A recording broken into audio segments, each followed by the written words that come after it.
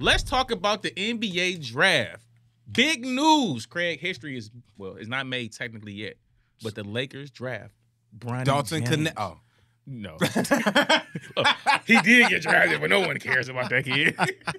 The kid who might actually play. The hell with him. But they drafted Bronny James, who was going to play alongside his pops, LeBron James, of course. Salute. And some people is happy about this. Some people got some pushback about this. How do you feel about this, Craig? Is this an example of nepotism, or is this rich privilege?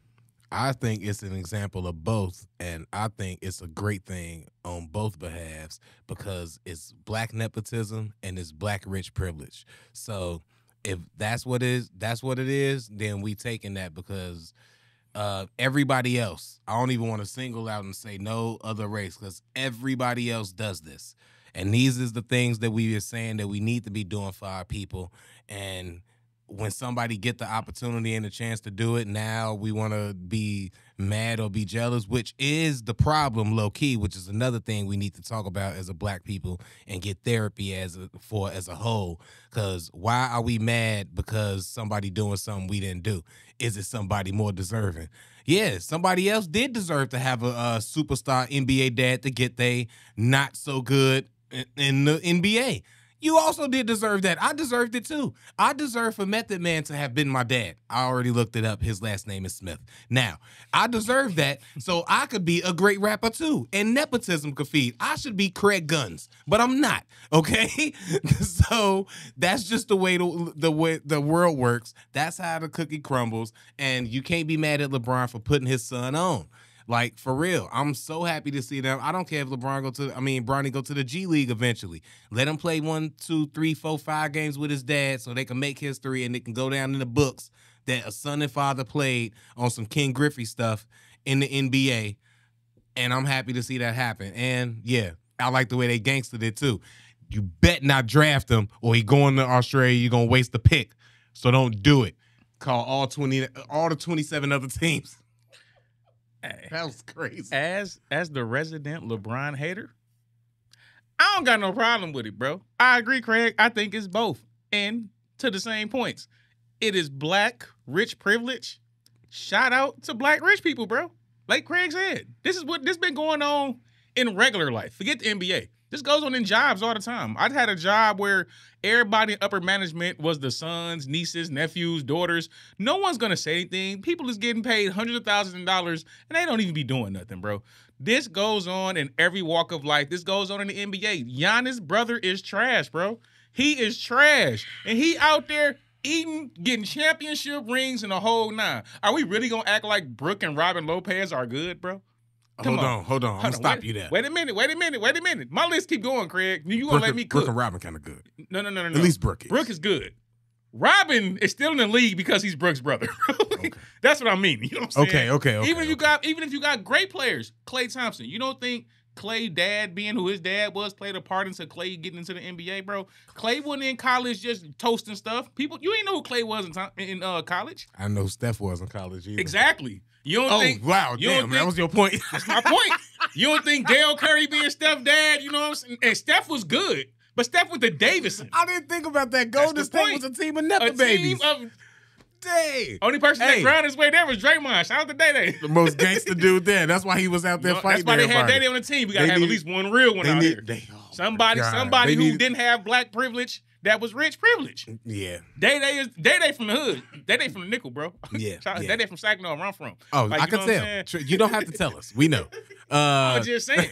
But you know what I'm saying? Shout out to Clay, though. He just went to Dallas. Yeah, shout out to Clay. But back to my whole point, though, about, like, I'm with you. As a LeBron hater, bro, I feel like LeBron did what he should have did, and that was be a good dad. As a good dad, we all make choices, hopefully, for our kids to have an easier path than we had. Now, I will be on the opposite side of this and say this.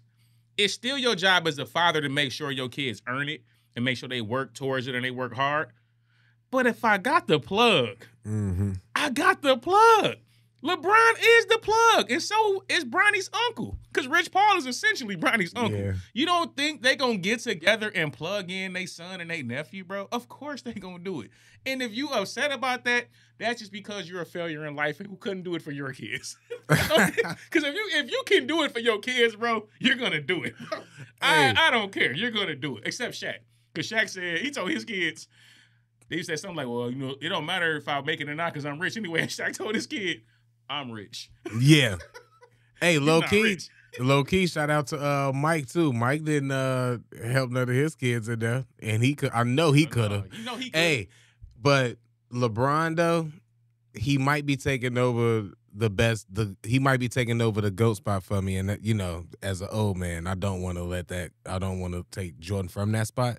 But I might have to give that to LeBron just for how gangster this year is, because you just got to realize he went to the Lakers, took over the Lakers, got them one championship, yelled at everybody. Saginaw coach fired, Darvin Ham fired. Oh, he from Saginaw? Yeah, bro. Oh, I didn't know that. Shout out to Miss Ham too and his sister, man. I went to school with his sister. Oh, that's wild. They did not like that guy. So hating on the real one, bro. Hating on the real one. He should have been like Draymond, start slapping some people. See a clip of him. If Day was in LA, I bet you Brian would have been talking crazy about Darvin, though. What if it's a clip of Darvin Ham just rocking Austin Reeves? Hey, Darvin took a bullet before, bro. Darvin a tough dude. Darvin ain't no chump. Low-key, Darvin Ham looked like somebody who don't play. Yeah, Darvin ain't no chump, bro. He looked like somebody that I wouldn't mess with. But anyway, yeah, like how gangsta he was. It has been like 6 coaches fired. You right, bro. Yeah, LeBron be taking over the Lakers. Hey, bring my guy over here. We about to do a pod and run the Lakers, and then do a pod about the season as we do it. That's what we doing. Don't rush me. I know he's not doing the pod, but it's funnier the other way. And also bring my son over too. My son gonna play for me. We all in here, gang. But let's keep it a give Anthony Davis the extension. But Brian, this the thing. People making a big deal of it now. Brian been doing this his whole career.